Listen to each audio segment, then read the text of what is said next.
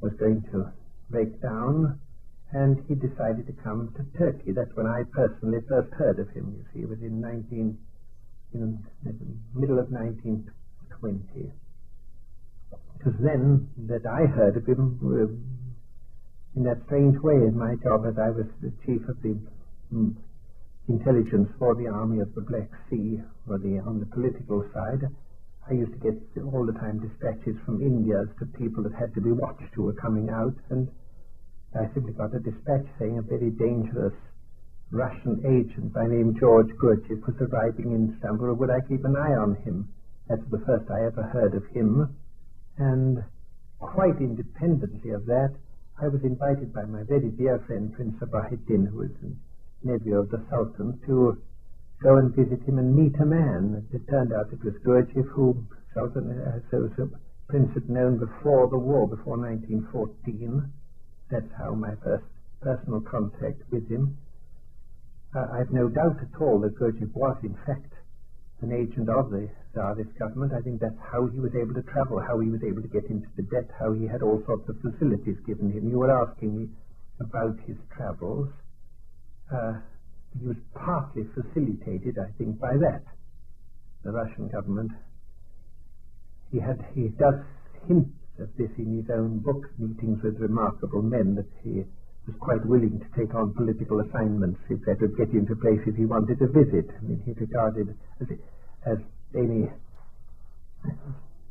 means that would legally get him to a place as one to be adopted.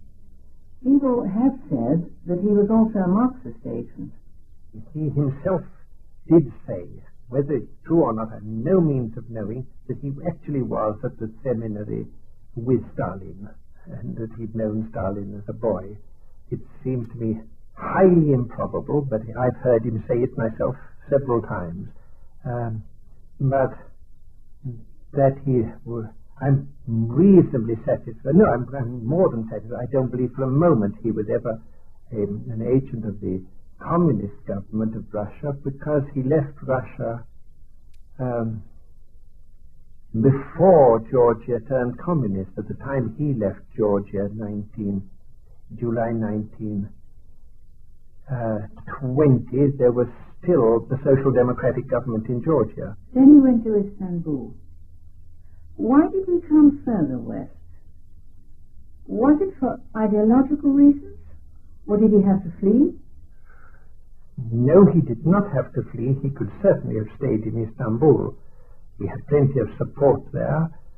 After all, at that time Istanbul had an enormous Greek and Armenian population, and he could have stayed there, and he would have kept a link with his homeland. After all, he was only a day's journey from Kars, where his mother still was, or not Kars, but Alexandropol. I think that he made the great decision that he had to go to the West because he thought his work would best be appreciated and he'd do the most useful work there.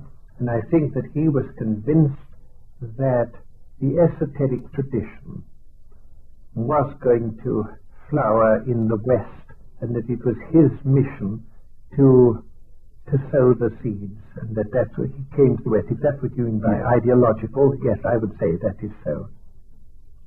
We know that when he came to England, the Home Office refused permission for him to stay here.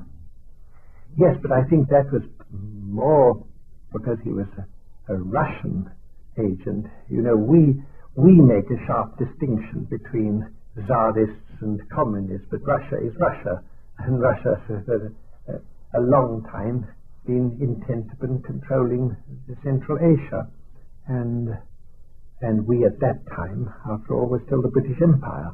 We did not want the Russians to control Central Asia, which we also had some eye on at that time, so there was this enormous conflict between British Raj and the Russian Empire. Therefore, anyone who would be acting for the Russians would, even after the collapse of the Tsarist regime, still be looked upon as someone to be watched. So he moved on. He went to Berlin first, and then he went to Then he came to London, then he went to Paris. Did he then move nearer to the Christian faith? Then he was brought up as a Christian. He was at the time even thinking of entering the priesthood. He was always very outspoken in his criticism of institutional religion, Christian, Muslim, any. He always said that the church had completely destroyed the original message of Christ, and that to understand one had to think outside the categories of Christian dogma in order to understand what Christ really stood for. That he was very firm about. He always regarded Christianity as essentially as the truth. In one of the lectures I heard him give at the prayer day in 1923, he said, "The aim of my institute is to enable people to be Christians." He said, but you must understand that there are three kinds of people. There are those who think they are Christians and don't know anything about it. There are those who really want to be Christians, and there are people who are able to be Christians. My job is to get the people who want to be Christians and show them how they can be Christians, and that was the way he spoke about it. But you must understand, he was very much at home with Islam. A great many of his teachers had been Sufis. He'd met with Sufi brotherhoods in tariqat in different parts, right from Turkey, right away through to Xinjiang, to Chinese Turkestan. When he got to the West, how did he manage to collect groups of people around him? Well, he had this remarkable man, P.D. Uspensky, whom he met in 1915 in Moscow. Then he met Alexander Salzman, the great stage designer, about the same time, and Hartmann, the composer and friend of Scriabin. They're quite outstanding, interesting people, and of course people like that would have others following them. Then when he came to Turkey, he met some people there. Then when he came to England, Uspensky had preceded him. He'd come here through Lady Rothermere, as everyone knows, and Uspensky had two main groups of main sources. One were the psychoanalysts, the people who were the Jungians who were looking beyond psychoanalysis. And they were Dr. Modest. No, Nicol wasn't in it at the very first, but Raj and several other. Then Nicol soon afterwards joined. So there was that group, and then there were the Theosophists. I remember particularly Maud Hoffman and the man who wrote the Fragments of a Faith Forgotten, the G.R.S. Mead. You know, those people came from that group, and that was where Uspensky got his people. And they in turn brought in some quite influential and some very rich people who helped Gurdjieff to found his institute.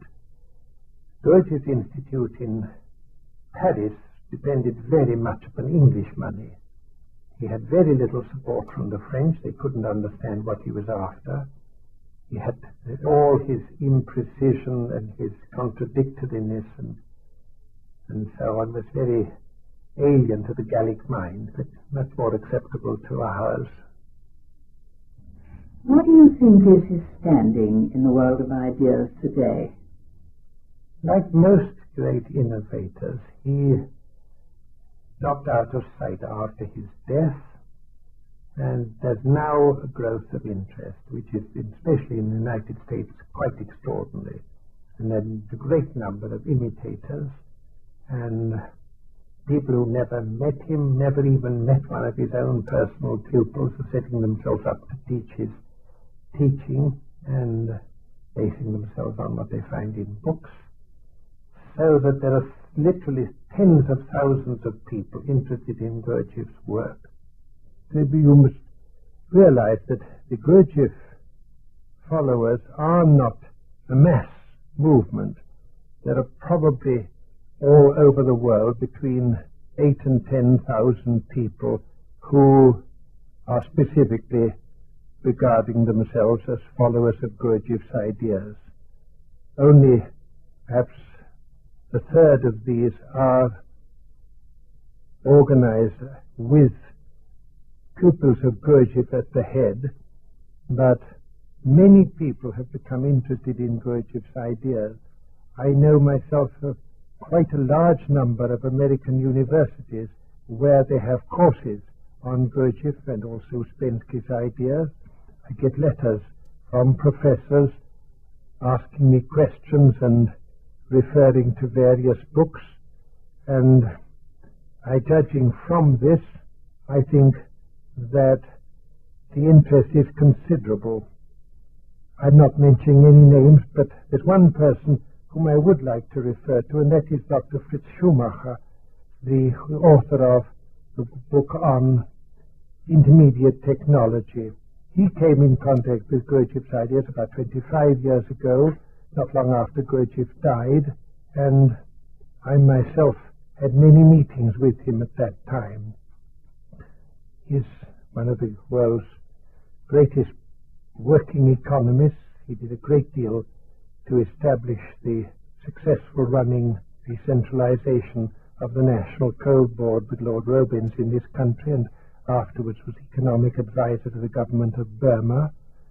He undoubtedly has grasped some of the basic ideas of Gurdjieff's teaching, particularly as they affect ecology and the relationship of man to nature. And I think that with his work and the work of quite a number of other people who are similarly inspired by Gurdjieff's doctrine of reciprocal maintenance, are playing a quite important part in preparing the way for a new kind of society here, a society based on decentralization and a quite different connection between man and nature. It is just what Gurdjieff constantly was teaching us as being necessary if man was to survive on this earth. Of course, of psychologists also, there are many, and Gurdjieff's psychology is taught by professors in not only in Europe and America, but also in Eastern countries. I know in the University of Sindh, my friend Professor Hariputta gives courses in Gurdjieff's psychology. And so I think that one can say that Gurdjieff's ideas are spreading. They are not written about very much in books, but people are teaching them, applying them in practice, and that to an increasing extent. But I think it's important here to make a distinction between two attitudes toward any kind of teaching, and very much to Gurdjieff's. That is what I would call the esoteric attitude and the open attitude.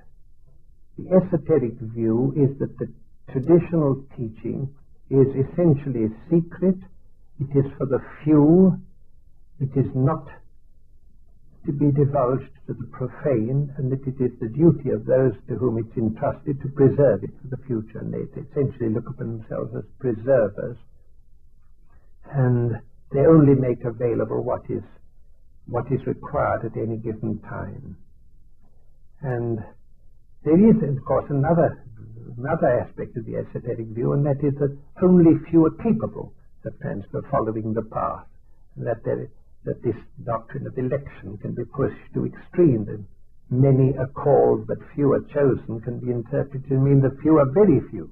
This is the real extreme esoteric view, and it's a very comforting view. I mean, if you once feel you're inside, it's lovely to be able to look out and look up at all the cohorts of the damned who will never get there. But the other, that is the extreme esoteric and rather egoistic attitude, I think. But there's another much more serious and much more valid thing, and that is that teaching can so easily be distorted that one has to be very careful not to divulge it to people who will be liable to misuse it, especially if the teaching is not only theoretical but contains practical